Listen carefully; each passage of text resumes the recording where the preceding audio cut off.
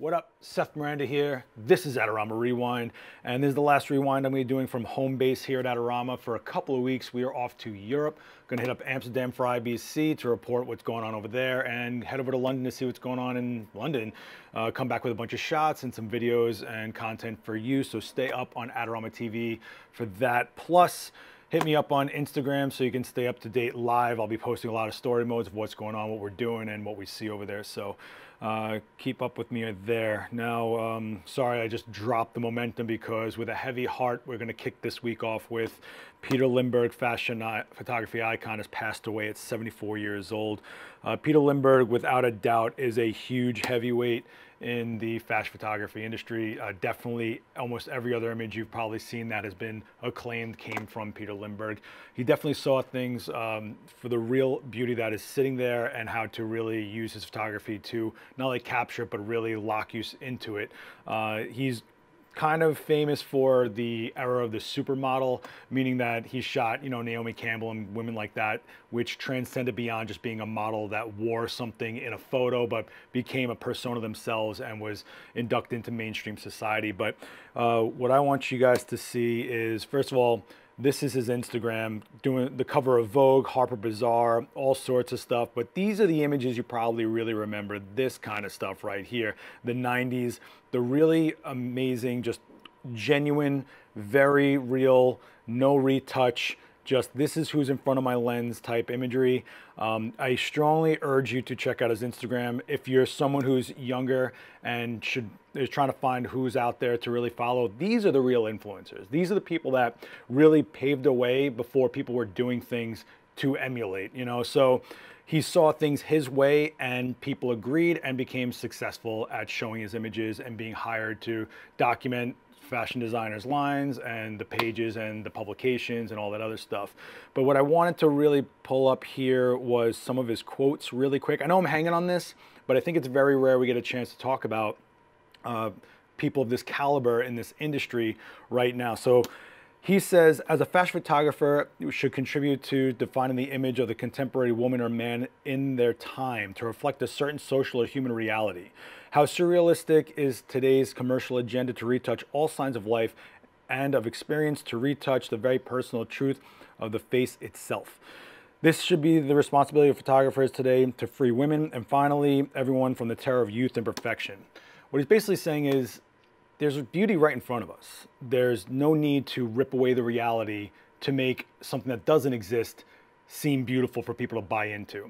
And I can't commend this enough. We've seen plenty of episodes of Rewind where I just go off about how I really want to get back to the actual documentation of photography and not these like ripped away pores and no blood cells inside human beings. And Peter Lindbergh really saw realistic beauty. I hate saying it like that because it seems like it's a given, but it isn't these days. So if you're someone that's coming up right now, these are the people you should be looking at. And Peter Lindbergh definitely created this level of imagery that will be a legacy forever. His images will never die, and that's what we should all hope to achieve as photographers, is this level of our immortality through the images we create. You know, fashion photography itself is very expendable as far as what they shoot today is out of season or out of style in like a month or two, and then you move forward. But his images have obviously transcended beyond just the fashion itself, but these time capsules and also being timeless. It's like both sides of it. I really was influenced by Peter Lindbergh. I know Daniel definitely was, for sure. You could see that on his 200th episode. He did an homage to a lot of the guys who shot supermodels and stuff like that. But you know, when I was coming up, there was no social media to have a community. You were very solitary and silo when you were trying to learn this craft and try to find your own style, your own point of view, your own vision, and build your skill set. And you'd have to go and find these guys to try to communicate with them, to maybe assist.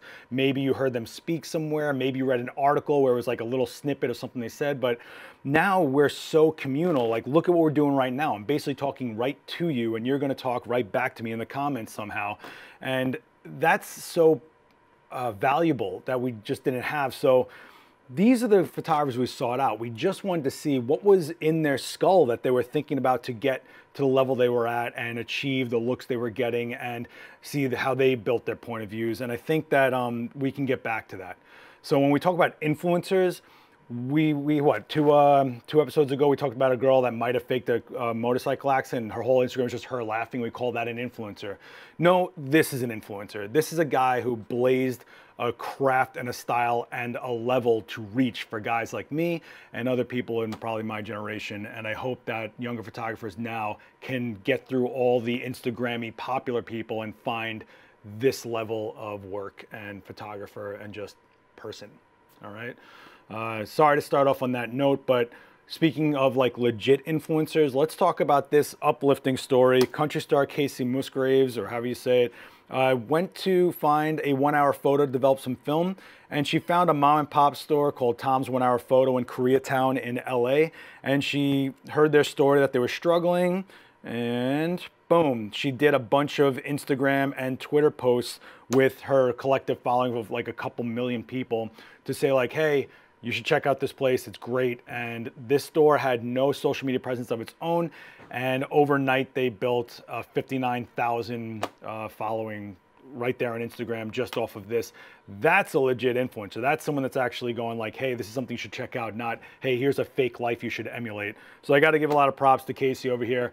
And it's really cool to see analog having a little bit more traction these days.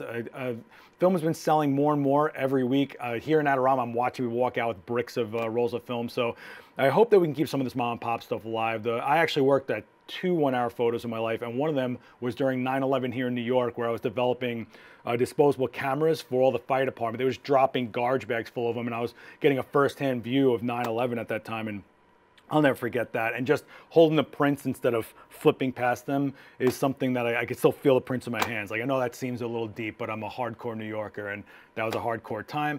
And I really hope that stores like Tom's 1 Hour Photo can still exist in this digital world. So nice job, Kacey. However, in the more Instagram-y type news, Disney is shutting down the Nat Geo Your Shot website.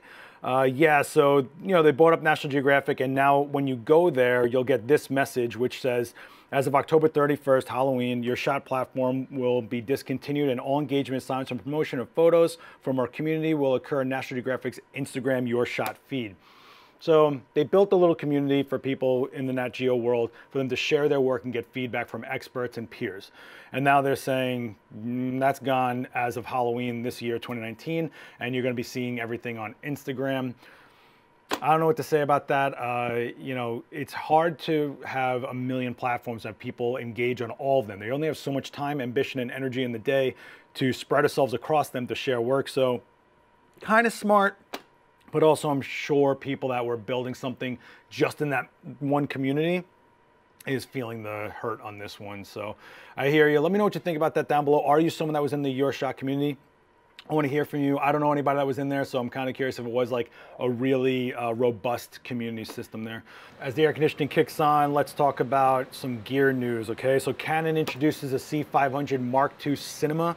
So this is a modular system. It's a 5.9K full frame sensor that can also do Super 35, Super 16mm crop modes. It has an interchangeable lens mount, which is great because if you have a lot of favorite glass, you can just adapt it right to this body. The new Digic D7 processor, Canon Wearable Light, XF AVC recording codecs, Canon Log 2 and 3. But the interchangeable lens mount is really what's pretty cool about this, and the modular system. So this is what the core body looks like, and then you can build it out with EVFs, LCD screens, you know, more ports for audio. You can have Ethernet connectability for multiple cameras, or you know, I did a really short video on the spec sheet on Adorama TV. You can check that out on the channel. But one of the other cool things about it is it uses the newest memory. So cfexpress has finally been announced by Sandisk, and we are looking at read speeds of 1700 megabytes per second, 1400 megabytes per second write speed, up to 512 gigabytes so far. It's pretty fast. So anything with XQD right now is the same physical interface, and now there should be a firmware update for almost all devices. I know Nikon has it, Panasonic. You can still use your XQD cards, but now you can also use the cfexpress, which goes from 64 gigabytes to 512 gigabytes. But yeah, that's a heavy price tag of $150 to $600 per card. And the reason that is, all new memory starts off high priced because there isn't a lot of availability, there aren't a lot of people making it, there aren't a lot of devices that use it, but the more common it becomes, the cheaper it gets. I mean, SD memory is like free now, you know, it's like $20 for 128 gigs. Years ago, it was like $1 a gig. I mean, that's really what it was. So as we go forward with the technology, more resolution, more information on the files, we're looking at 250 megabyte raw files coming out of SLR cameras in our hands right now. So it's only going to get bigger and more in depth. Even if it's not about the resolution, the dynamic range that's in there, the hidden information you don't see off the bat, but the flexibility in the files makes them larger and larger. The color depth, right? 10-bit color for video, monster files, 12-bit color, ProRes RAW we're going to see soon. So we're going to have to let go of some of the older memory. It took for a long time for compact flash to go away, and it's kind of still hanging in there a little bit, but it's basically gone. SD memory held in there the longest. They are trying to innovate SD memory to be bigger in capacity and faster in speed and even like physically tougher. But in the end, you're just making that memory more and more expensive. And then the newer memory, which could probably expand beyond what SD can do, will be kind of the equivalency. So look into that if you're someone that's in the Nikon Z series, the Panasonic S series, any of the Sony camcorders that take XQD. There's a few devices out there that do it. Speaking of Nikon with cfexpress and the Z, they did announce that they're on the horizon for the D6, which is their flagship series.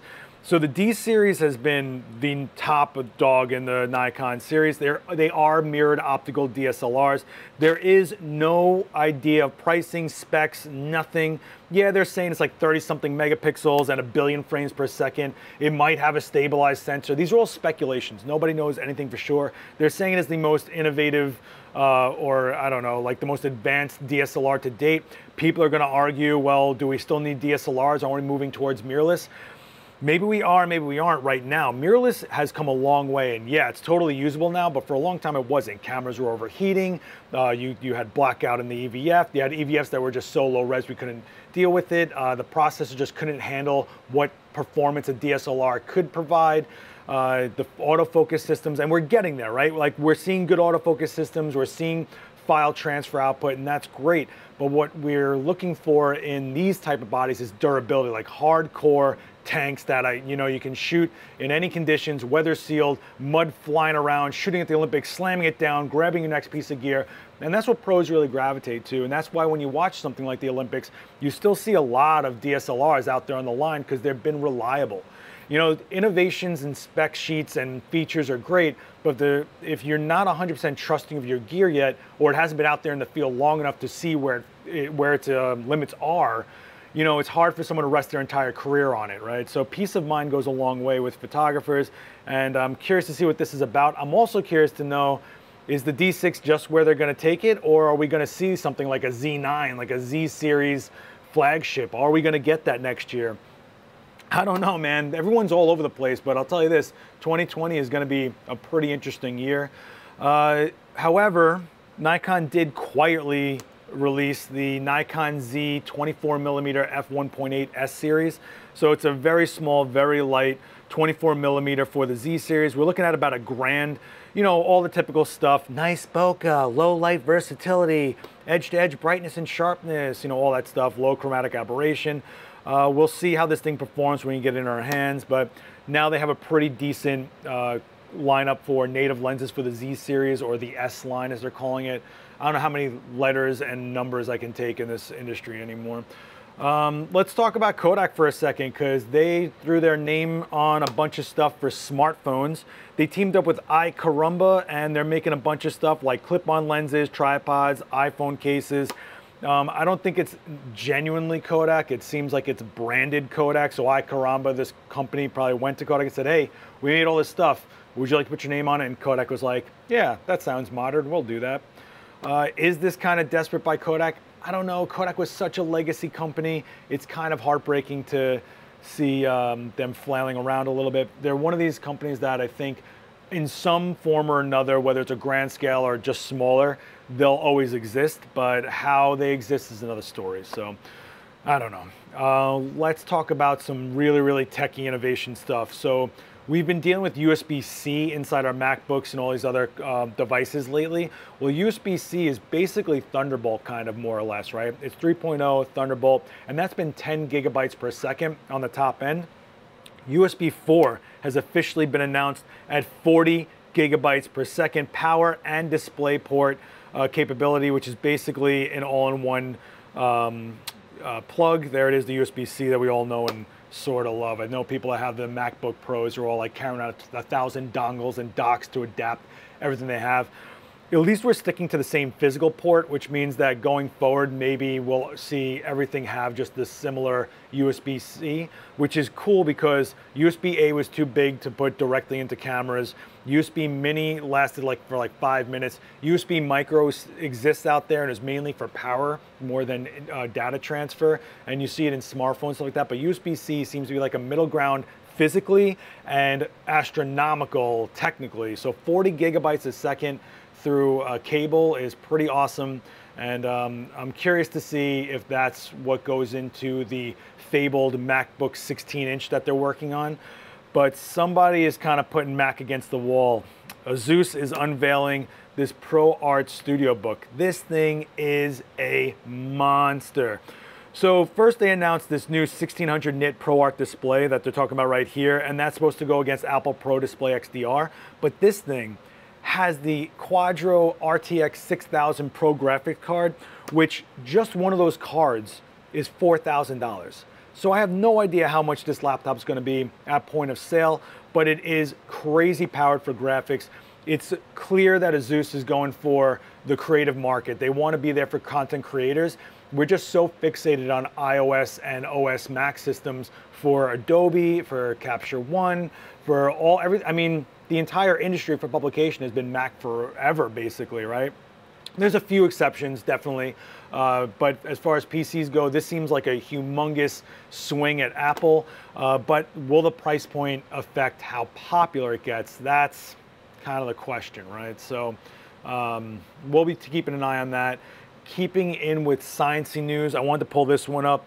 Scientists took the first pictures of a black hole, are being awarded $3 million. So this is pretty cool. What's really cool is how they did it. So if you watch this 3-minute video that's in this link, they talk about what it took to actually achieve this image of a black hole. And what they're basically saying is, let me speed it up to about here-ish. What they're saying is that they had to basically put telescopes all over the world and make a planet-sized telescope to document it, which is crazy. If you watch this video, they're going into it in depth, and it's 3 minutes, so for all you people out there that have 3 minutes to spare, just do it, because it's kind of crazy to see what we as a species achieved there. And this just means that we're going to get closer to maybe videos of a black hole and really discovering, not just discovering, but physically seeing things that science has been talking about forever. Sorry, trying to do this all in one take. Let's try that line again. We're finally going to be actually seeing what scientists have been talking about forever, right? We just speculate and try to envision what's up there, but now we can actually see it for real. We saw the image of the sun that we had on Rewind a couple weeks ago, and now we have a black hole. That's pretty bananas. And I'm gonna scale it all the way back down from a worldwide telescope to the wearable cinematic light that's coming out from Spiffy. So this is what it looks like. It's a little light bracelet. And you're gonna say, what? Raver kids have been doing this for years. True, but this thing actually, look at this, 95 plus CRI, which, you know, you can take with a grain of salt because CRI is whatever. Color temperature adjustable from 2700K to 6500K, splash proof, and it's small and portable. So what they're saying is that for about 45 bucks, you have a bracelet that while you're on set, you can have a true color light, a light to work with, or a light to actually work with, meaning I could wear it and actually be on set when it's dark and have a work light, as well as using it as a practical, meaning I can do a long shutter exposure and drag it and do whatever else I want, or maybe have a quick video light at all times with me. That's kind of cool. 45 bucks, low investment. I think I'm just gonna grab one just to see what it's up. Maybe I'll do a demo here for you guys on Adorama's IG Live. We'll see what happens. Spiffy has made some pretty cool stuff. It's always super creative and very fun, whatever Spiffy puts out there. And I know that Gavin Hoey, our main host here on Adorama TV, definitely likes the guys at Spiffy and what they put out there. I'm going to cap out the articles with this one, which I think is pretty interesting, going along with that D6 we were just talking about. When I kept saying that you see more and more DSLRs on the sidelines of the Olympics, stuff like that, this was an interesting topic. So Phoblographer says what the Sony A9 II needs to take gold at the 2020 Olympics. They're basically saying what I just got into, saying that they need to have the build quality and the trust of the pros to know that they can slam it around and get it. And there's the D6. So it's a pretty good article if you're in the Sony system. The A9 is incredible. They really pushed the limit of tech on that one. And this was already a couple of years old, the A9, right? So we're all awaiting either the A9 II or the A7S III and all these other like letters and numbers, and they're gonna keep going and going and going. But it has to be adapted and accepted by pros and community for it to fly. And they thought the A9 was gonna be like the all sports killer, and we didn't see so many of them out there. It didn't really take off the way that they thought. Was it the price point? Was it that Sony's alpha system was too young for a lot of people to be into it? I can't answer that. But what I can say is that the A9 II, if they make adjustments to it, could be seen more and more readily available out there. So read this article, check it out. I'm curious. I think we're really lucky as photographers right now to, my phone's going off here. I think we're lucky as photographers right now that you could really throw a rock at anything in a camera store and it's just amazing equipment. Like it's just crazy what we're making out with. And I'm going to clue you guys into some stuff on Adorama's channel. So if you are an audio fiend and you haven't seen it, we have Perfecting Audio with Keith Alexander, which is one of the most legit guys ever in audio. And this is how to record on the fly. And he goes through everything with you. And by the way, he has one of the most soothing voices ever. So I'm going to put that link down below and you can check that out. I'm having some internet issues here. There we go.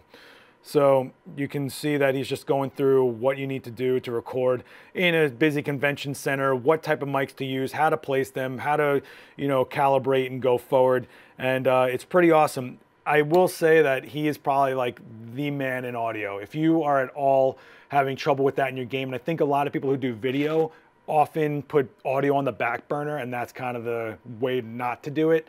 In this world, you can have bad video but good audio and people will watch you. You have bad audio and good video, people flip past it. So check out Keith Alexander, great guy, super knowledgeable, and it's an awesome series. Just binge watch it, just do it.